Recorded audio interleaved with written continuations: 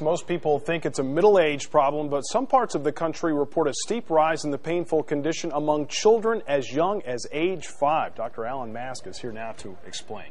Calling kidney stones in children, whoever thought we'd be talking about that, you know, there's really no good reliable data as to how big of a problem it is, but many hospitals, including the prestigious Children's Hospital in Boston, report such an increase, they now have a pediatric kidney stone center.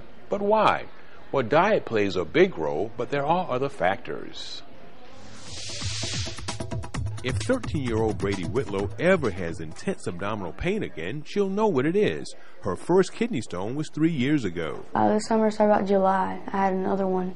Rex pediatric urologist Dr. Tim Brokowski says among his kidney stone patients, he always asks parents the same question. Do you have a history of kidney stones? My mom has it, and her mom has it, and my granddad has it. Some people are genetically prone to developing kidney stones. The most common ones are formed when oxalate, a byproduct of certain foods, binds to calcium in the urine. It's amazing how small it is. This one's probably about 1 millimeter, maybe 2 millimeters at the most. On CT scans, they show up as bright white spots. Now, it can leave the kidney, lodge in the ureter, block urine flow, and cause pain and inflammation. It can take as long as a couple of weeks to pass it. In addition to family history, 2 big risk factors are, number 1, not drinking enough clear liquids, and too much salt in the diet. Trying to stay away from things like Coca-Cola or dark tea is probably a good idea too, because they actually can add to the stone formation. Children with a family history of kidney stones should be especially careful with their diet.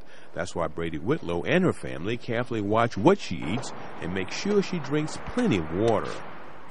Now, Dr. Mask, what more can parents do to try and prevent this? All kids can benefit from drinking more water. Dehydration is a major risk factor for these kidney stones. How do you tell? Well, take a look at your urine. If your urine is clear, that means you're probably in a good state of hydration. Okay, if it's dark orange, dark yellow, it's probably a sign that you are dehydrated. All right, good advice. Thank you, Dr. Mask.